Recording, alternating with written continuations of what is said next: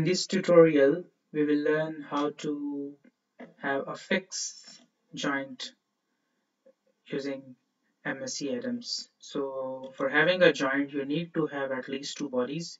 So we will make two binary links first.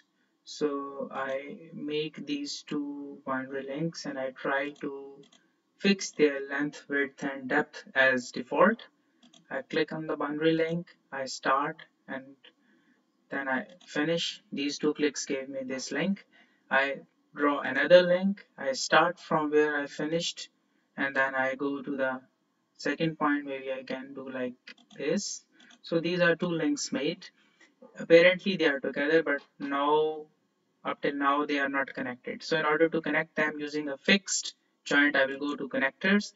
These are different types of connectors or joints options available. I will go for the first one, which is a lock sign. It says create a fixed joint. So I will use this one to create a fixed joint. Before I join it, I need to tell you that anybody moving in the space has 6 degrees of freedom. So if I take this XYZ, so 1 degree of freedom or one motion is along x-axis translation, one motion is the translation along y-axis, and one motion is the translation along z-axis. So all these three translations are 3 degrees of freedom or three motions, and then we have the rotation. So one rotation is about x-axis, one rotation is about y-axis, and one rotation is about z-axis. So there are three rotations, three translations. And when you are working with ADAMS and you have made a grid, so you are working not in space but in plane. And when you are in the plane, you are having 3 degrees of freedom or three motions for each body.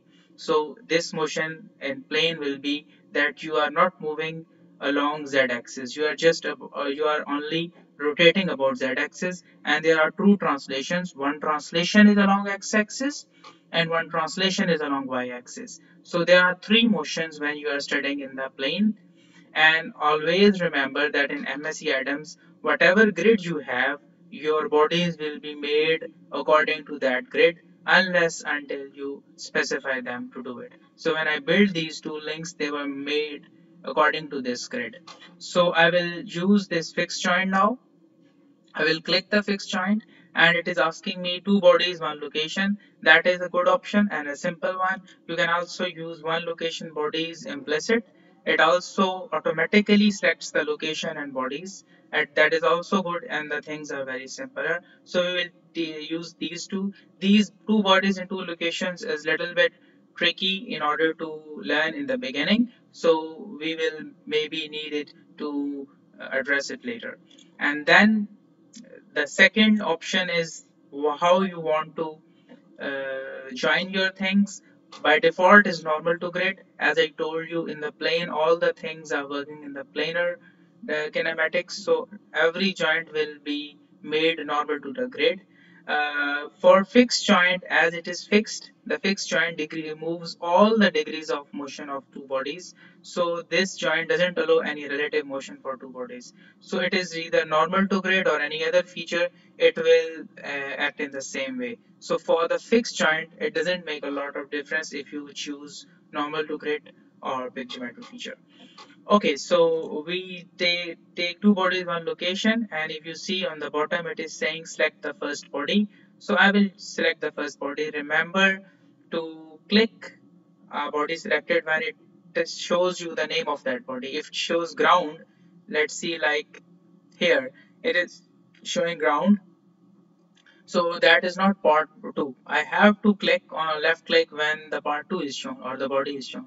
Normally body is easily shown when you go towards the center of the mass, apparent center of geometry of that body. So if I click here, the first body is selected. Now it says select the second body. So I will go to this one. This is part 3. When it says part 3, I click it. Now it is asking where do you want to have the fixed joint, normal to grid. So this is the point where I want to do it.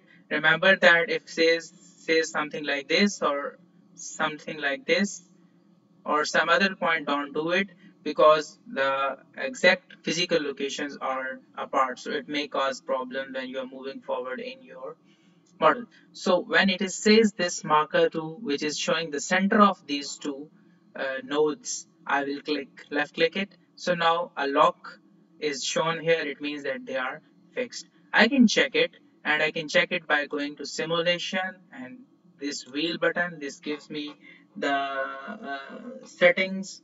of the settings of the simulation, and here I use this hand tool or the drag simulation. I click it, and now I have to click one of the center of the bodies and then drag it. So I, let's say, click this one and move it. So I'm translating it along horizontal direction or x-axis. I'm translating it and dragging it along y-axis. So these two motions are visible right now. I can see that it is working. Okay, and similarly the rotation will be allowed. Okay, so you can see that these two bodies are joined together and they are locked. Now we can see that how the implicit body joint works. I can delete by going to connectors and right clicking the joint one, and now I again try to connect these two bodies by a fixed joint, but this time I will use the other option. So it is fixed joint and I will use the bodies implicit. It only asks for one location. It is quicker than the other method, but it is feasible when your bodies are very simple and you have few number of bodies present. Okay, so it is just asking what is the location of the fixed joint. So I will just go here and I will click. So it has automatically selected the two bodies and it has joined it. So I go to simulation and settings and I use the hand tool and I do, let's do this with the other body this time. You see it is translating, it is rotating, it is doing all the stuff, but it is not letting the two bodies move away. And we can see that this drag is in XY motion. If I try to shift the working grid somewhere else, I change the orientation. Let's say I do it XZ and I see the grid is gone somewhere else. So let's see, okay, this is the top view, and the top view you can see the grid here. And this time I try to move this in this direction and I go to the center, and this time it is moving the motion along the grid. So remember, whenever you are building something in ADAMS, it tries to simulate along the grid. Another very important point is that you always need to fix your joint with the ground if it is not moving under the action of gravity. So for every mechanism, one of the link has to be grounded. So in order to have something connected with the ground or fixed with the ground, you can again same joint, fixed joint, and this time you have to use one of the body as the ground. So if I just click anywhere when it is saying ground, I just escape it and redo it.